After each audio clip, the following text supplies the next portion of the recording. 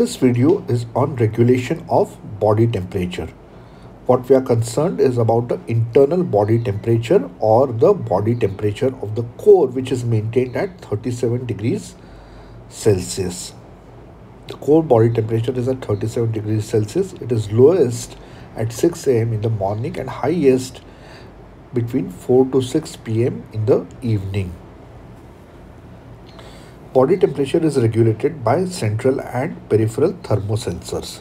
The central thermosensors are located in the hypothalamus, in the region of the brain called the hypothalamus.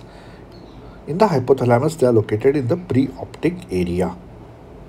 Hypothalamus and in the preoptic area.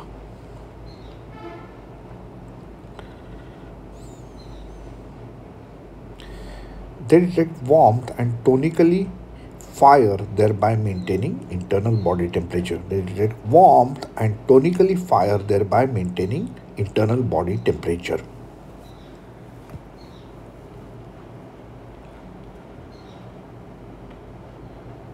Then there are warmth sensors in the skin which detect temperature between 30 and 45 degrees Celsius.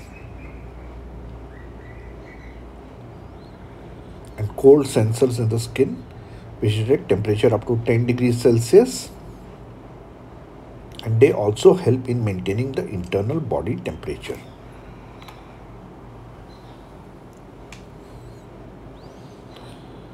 What we are concerned about is what happens when the body temperature increases or decreases.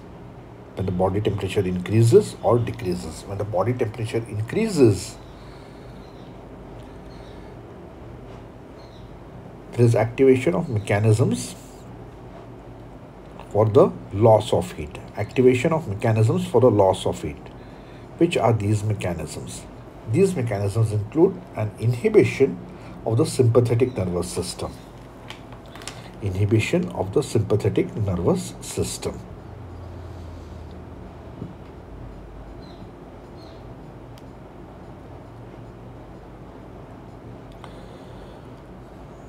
Which results in cutaneous vasodilation. Blood vessels of the skin dilate and there is loss of heat by evaporation.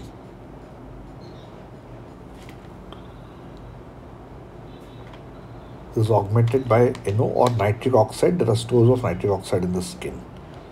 And there is stimulation of sympathetic cholinergic fibers or sympathetic vasodilator fibers. A division of the sympathetic nervous system, and it stimulates the sweat glands to result in sweating. Finally, there are behavioral responses like putting on a fan, AC, removing clothes, and so on.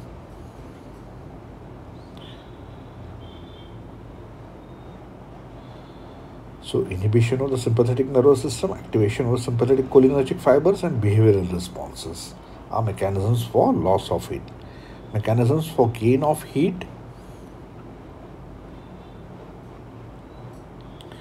Mechanisms for the gain of the heat are naturally going to be opposite.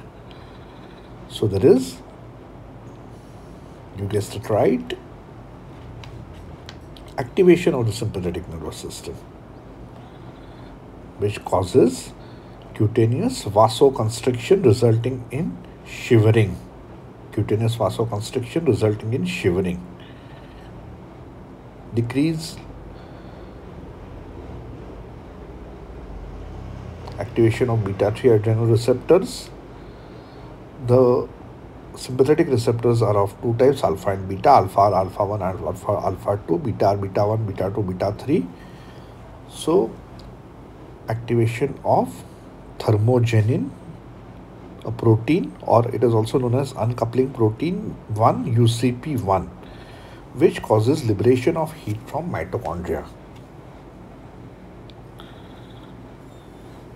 This is called as non-shivering thermogenesis. Non-shivering thermogenesis is mediated by thermogenin or uncoupling protein UCP1.